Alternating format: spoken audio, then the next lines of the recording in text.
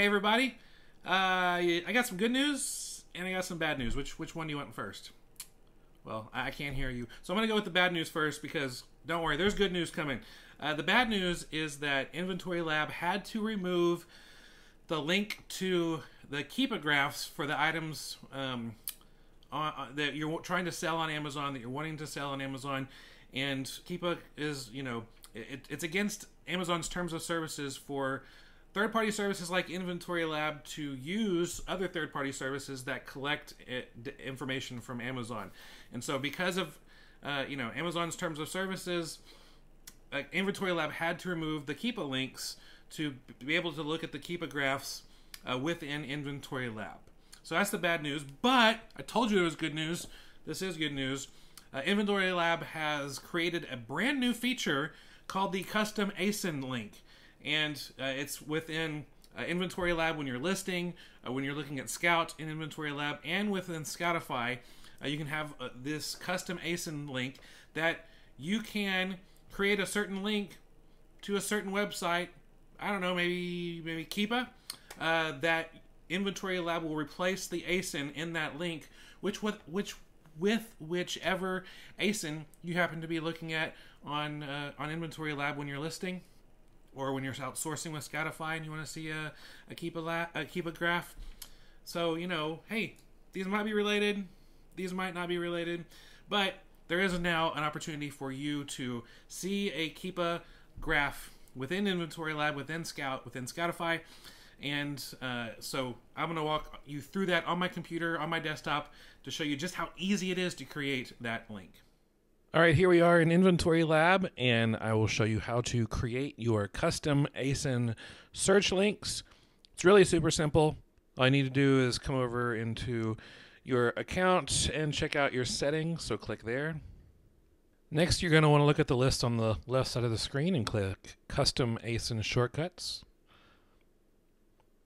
So say you want to add a Keepa link to your shortcuts for Scout, Scoutify while you're listing, because Keepa is no longer allowed by the terms of services to be in this link. But hey, if you want to add it yourself, you can do that. All right, so you scroll down and you have two opportunities to create your own custom link. So you copy this URL into this section. I will put this URL in the show notes. I'll even put it on the screen so you can see what it looks like, since it's not going to be able to fit all the way. Since you're not going to be able to see all the way inside this box here, but this is the URL that is placed in there, including the ASIN. Now, it doesn't matter which ASIN that you're using, but you use this Keepa link to tell InventoryLab what to do and where to go for a particular ASIN. So I'm going to call mine Keepa. I want my display icon to just be the letter K. I want it in List, in Scout, and Scoutify, and then I click Create. So now this little URL was updated, and you can see that it now has this ASIN here, so that this ASIN can always be replaced. So now if we're wanting to go and see this in action, let's go take a look at the list page, and I will show you that in action. So I go to List and Prep. All right, so let's try to add something to a batch.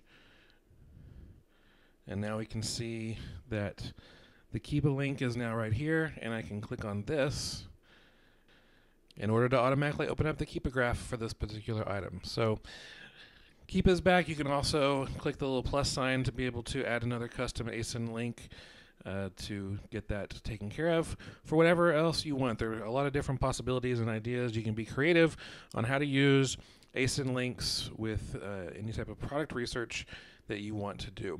But I miss Keepa and want to have a Keepa graph available to me at all times when I'm outsourcing, when I am listing, and this Keepa graph is now back in InventoryLab where it belongs.